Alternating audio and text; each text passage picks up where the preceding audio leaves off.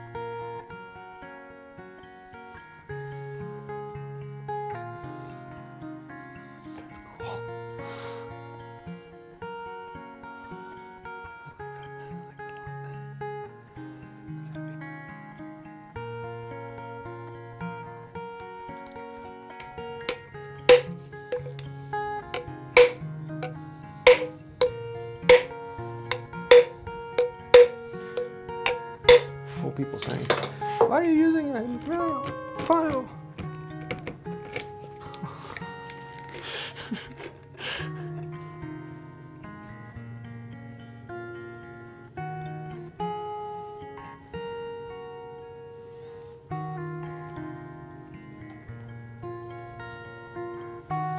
Cool.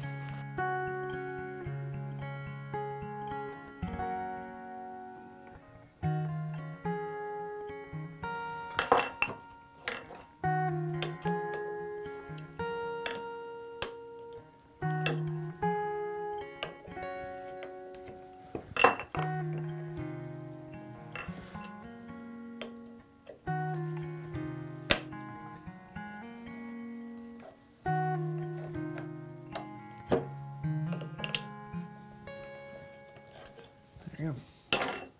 There you have it, making a knob match the old one, but doing it completely without a lathe. Now, you know, a lot of people think when they need to make a new knob, well, you have to have a lathe. It's basically the only way to make it.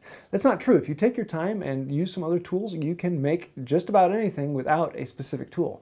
Everything in the shop is just a jig to hold a chisel. So this is a Stanley 10 1/4. It's a Stanley 10 because it's a jackrabbit. It has open sides here so you can get right up against things and create rabbits. But it's a 1/4 because the knob will slide forward and backwards. When it slides all the way forward, it's locked side to side. But if you slide it back, then you can actually tip the knob side to side, and this allows you to get into corners much easier. It has the same thing for the tote on the back, which we'll be making in a later video here coming here soon. A friend of mine owns this, and so he sent it to me and said, hey, can you make new handles for him? So I'm making new tote and knob for him. Today is the tote, and we'll be doing the handle later. So this is one of those really, really cool tools that is a lot of fun. If you'd like to see more on this and more of the detail about how I did this, head over to Wood by Wright 2. That is where I'm going to be moving most of the talking videos with detailed information. So if you like that, go over to Wood by Wright 2 and join in over there. If you want to stay here, I'm going to be doing more of these artistic videos with a talk at the end. So I hope you like that. If you did, please let me know your thoughts down below. Do you have any questions, ideas, concerns? I'd love to hear those. And I do try and respond to as many as I possibly can. So if you did like the video, please like, comment, share, and subscribe. It really helps out the channel, and thank you for that. I think that's about it for now. And until next time, have a wonderful day. Okay, let us pull out the dad joke book. How is Christmas like any other day at the office? Well, it's because you do all the work and some fat guy in a suit takes all the credit.